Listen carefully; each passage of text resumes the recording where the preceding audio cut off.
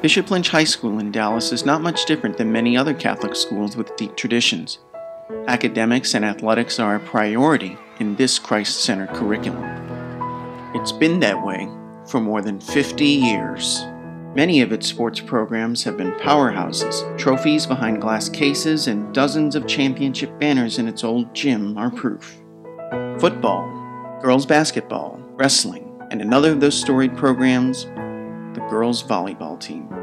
In the summer of 2014, even before it prepared to defend its back-to-back state titles, the team learned that its tough road to a historic three-peat would come with challenges off the court.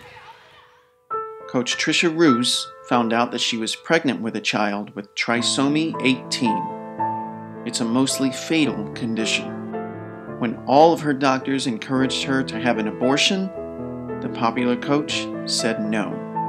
She said that she and her baby were in God's hands. She relied on prayers, especially Psalm 139. She said that in God's wisdom, she was being called to fight for her daughter, Annabelle, and to witness to her young son Cameron and her other daughters, those on the volleyball team, to show them that faith can produce miracles.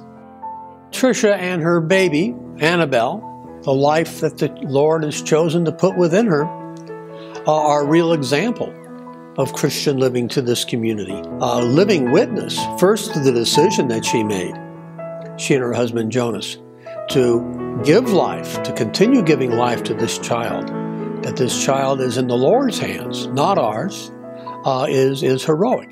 Coach Roos doesn't consider herself a hero, but those who know her say they weren't surprised by her stance, that she was guided by her values, a strong Christian faith, the importance of family, and the solidarity of friends. All very important to her, going back as early as the day she was born.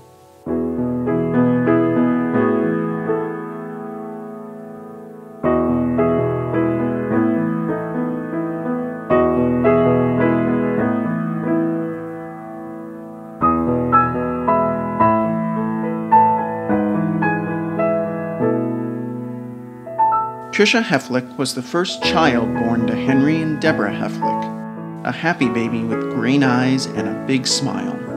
She kept her parents busy. 3 years later, her mother gave birth to another girl, April. There are pictures of the two of them playing, dressing up, happy. Before long, however, Tricia's parents separated and divorced. Eventually, the girls went to live with their mother in Pottsboro, near the Texas-Oklahoma border. And as the girls grew, doing well in school and sports became just as important as faith, family, and friends. At Pottsboro High School, Tricia was an all-around athlete, playing basketball and tennis, running track and playing volleyball. She received academic honors, and as a senior, Tricia was named the school's top female athlete.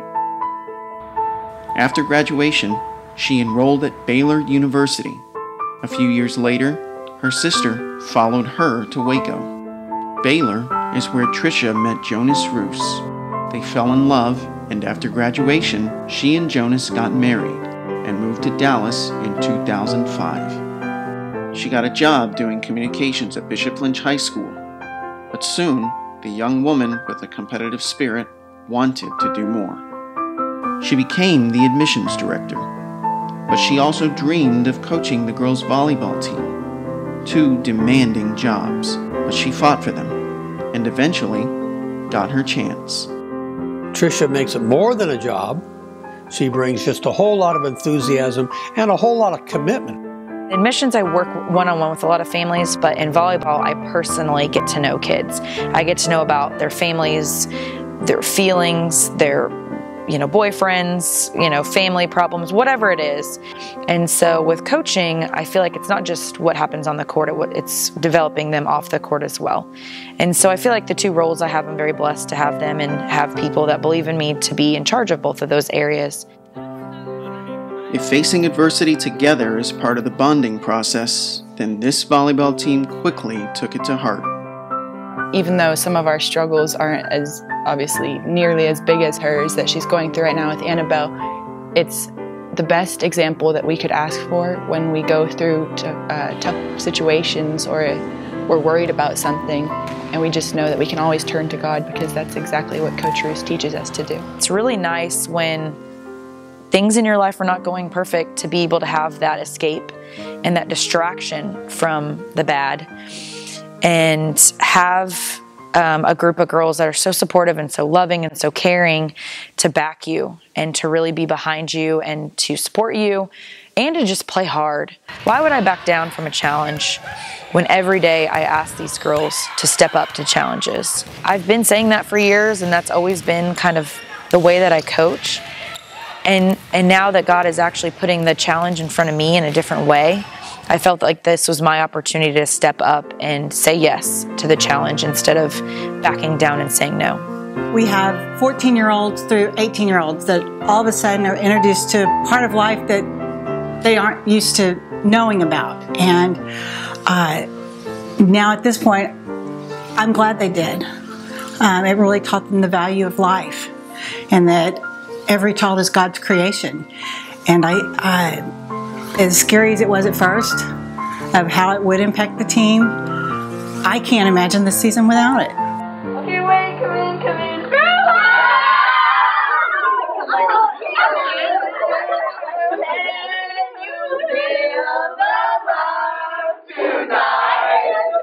The off-the-court lessons that would define this 2014 season were about to be served up. Blockers, you guys have to time it, go up. You're in perimeter, so that's relatively easy on the back row, but you got to get set. Offensively, don't set frame too tight. You gotta get One of the first opponents in district play, John Paul II High School.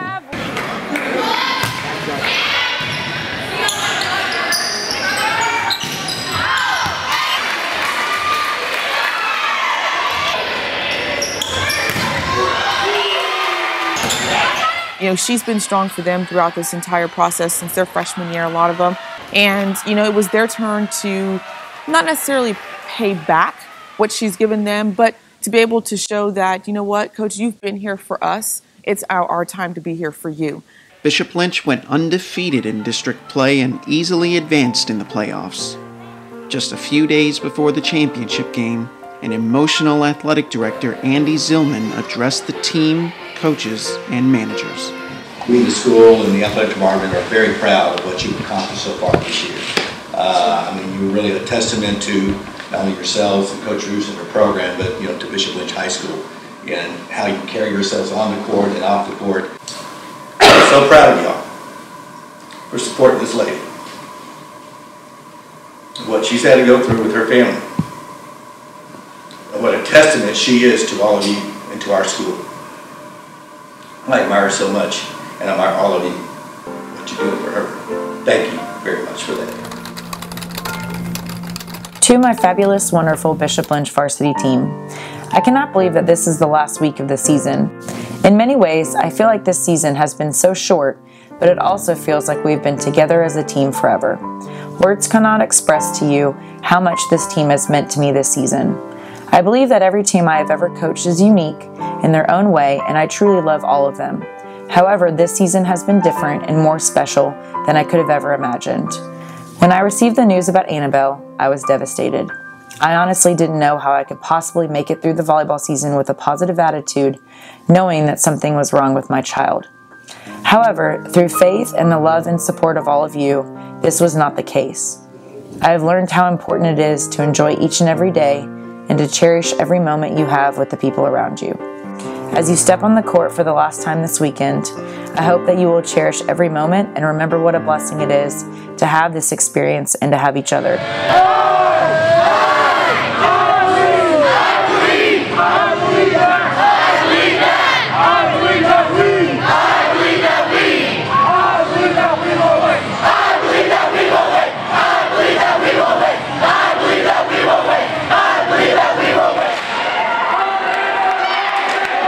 Ursuline Academy won the first game in the championship match, but Bishop Lynch battled back to win the next two.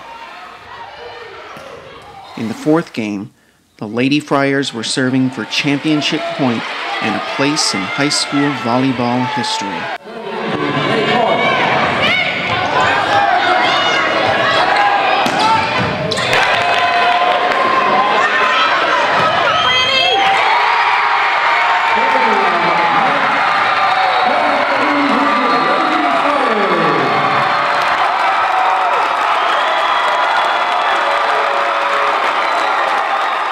This was a tough win. I mean, Ursuline playing a team 3 times in a season is really difficult because you know them so well, they know us so well, and emotions get involved when you play a team across town that you play all the time.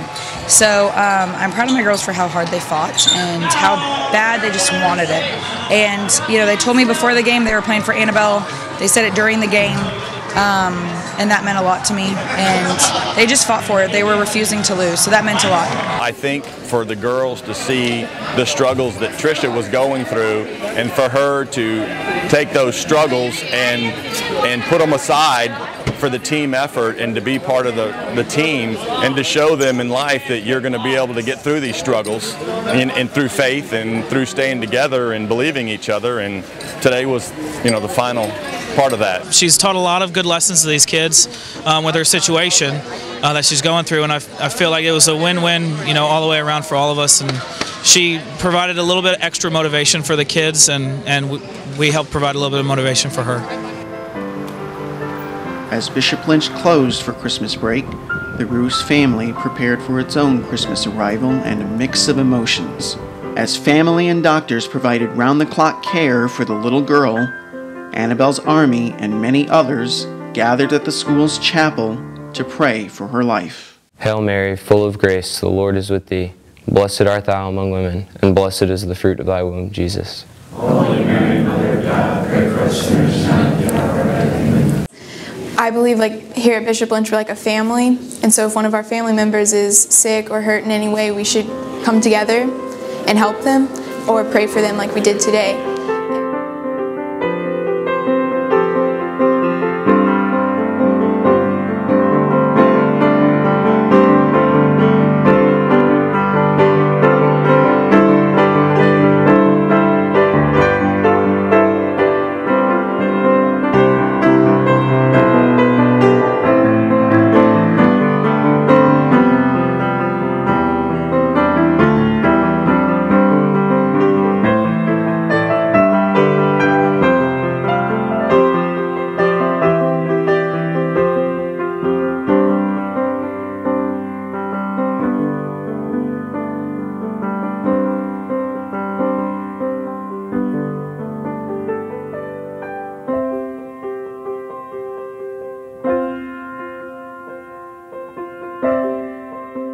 That last episode that she had, I was holding her, Jonas and my sister were both there, and we just knew, you know, that she wasn't coming back, that it wasn't working. About 12:15 a.m. on Monday morning, she passed away. And it was obviously devastating to lose her, and I wish we could have had more time, but at the same time, the fact that she made it full term, was born alive, and surprised all these doctors and nurses, we knew that that was her purpose.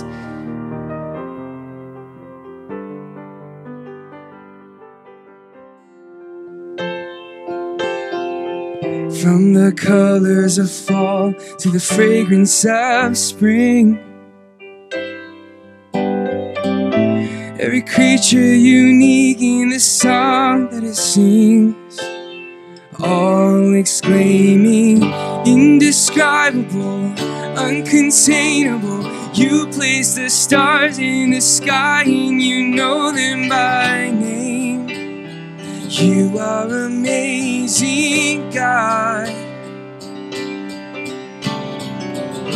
all powerful, untamable. Awestruck, we fall to our knees as we... I will never forget my first glimpse of Annabelle's face. After 38 weeks, she arrived perfectly pink and beautiful in every single way. Those pink cheeks were medically impossible with her 2-chamber heart. Annabelle's favorite place to be was on her mommy's chest. We were very blessed to never see any signs of suffering in Annabelle. But when she was on Trisha's chest, she was in heaven. Jonas or I could hold her for a while, and she gave us lots of love, but at the slightest sign of discomfort, we'd send her right back to Trisha, and she'd recover quickly. Every life matters, and every life counts. And if we could only understand the depth of God's love for us, it would change us forever. It takes a brave and courageous couple to share their life with thousands of people. It opens the door to criticism, to judgment, and to vulnerability, but without taking that risk, thousands upon thousands of people would not know our sweet Annabelle. In the fall, the Ruses decided to share their story with the news on TV and in print. Many of you rallied for their choice to fight for Annabelle and surrounded them with love and encouragement, and for that I thank you. But the judgments and the criticism did not go unnoticed. The comments on printed stories had dozens of hateful remarks, calling Trisha a self-righteous hypocrite and calling her choice an act of cruelty rather than courage. I only say these things to point out the incredible amount of awareness that Annabelle's life gave to me and hopefully many others. Annabelle's legacy will greatly contribute to the fight for life in this country. Annabelle's Army, which was created as a prayer warrior group, will now get the chance to be a voice for her. We need to tell the world that every life matters and every life counts. Oh Lord my God, when I in awesome wonder consider all the works thy hand have made. She chose a song for me to sing, and I really thought that, and when I was practicing and rehearsing the song, I kept in mind that this was all for God and all for the life of Annabelle. The strength that Coach Ruse showed during the memorial service was stronger than any woman I think I could have ever thought of. Because even though it was really hard to go through, she showed that anyone can go through it with a crowd that she had, because we had Annabelle's Army and we had all the volleyball people and the extension of their family too coming. Trisha's decision to share her story with our community has really called kids to a new level of awareness, not only about themselves, but about others, and how we as a community are called into suffering and joy together. So we rejoiced with the birth of Annabelle and those days of life that she had to share with her family, and we mourn with the family. I think there's a few things that you just hope and pray that you can hold on to. You know, smelling a newborn baby and having her so close to me in her blankets is something that I really hope I never forget. And just seeing, like, looking into her eyes and like feeling her skin. I mean, there's so many things that, besides looking at pictures and remembering her physically, what she looked like, that you hope you can remember. And I think the more that you talk about it and think about it, you can kind of hold on to those memories a little bit tighter. I am very, very hopeful that a lot of people were affected by Annabelle. And I want people to see her life as having value and being just as important as anybody else's life, you know, whether you live 100 years or one day, because I learned a lot from that experience, and I think it's made me a better and stronger person. And I really think that there's a lot of lessons to be learned in valuing a human life. On April 18, 2015, to a standing ovation, Trisha, Jonas, and Cameron Ruse were honored as the Pro-Life Persons of the Year at the annual Bishop's Pro-Life Dinner. We are blessed to witness a true miracle and a love story that only God could orchestrate through the life of Annabelle. I can only hope and pray that other women that are pregnant around the world can even get a fraction of the support around them that we got. All of us have a calling and opportunities every day to say yes. Sometimes that simple three-letter word can be very difficult. So tonight I challenge you to think about how you can say yes to the call to restore respect for every human life. I want to thank the Catholic Pro-Life Committee, the Texas Catholic, our family and friends, and all of you tonight for taking the stand for life and helping further the message that every life matters. I believe it's no coincidence that we are celebrating the life of a baby girl with trisomy 18 on April 18th, and our stand for her life started on the 18th of July. That's just God's way of showing His love for all of us and for Annabelle. Thank you.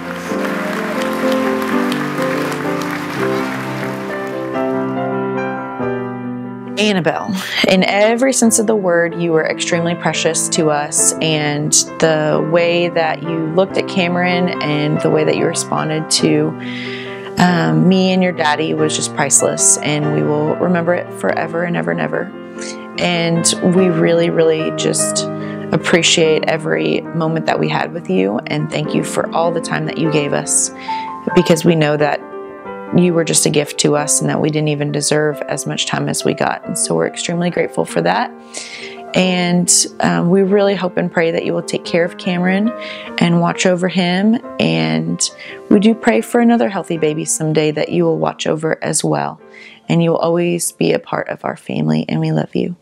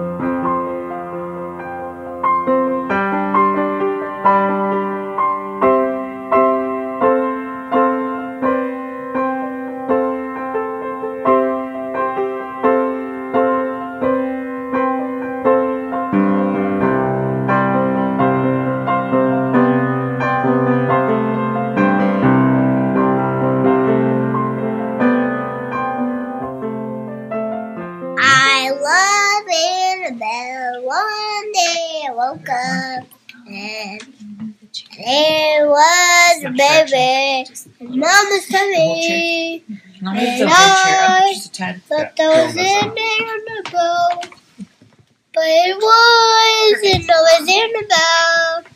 And she came out. I love Annabelle. Is her head like, is she tilted this way now?